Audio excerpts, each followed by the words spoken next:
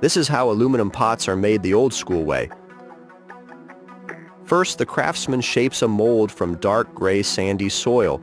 He compacts it tight, smooths the surface, and removes the mold to reveal a flawless pot-shaped cavity.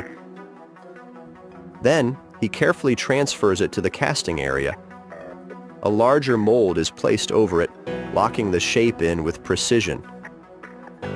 Trapezoid holes on top, those are for the pot's legs.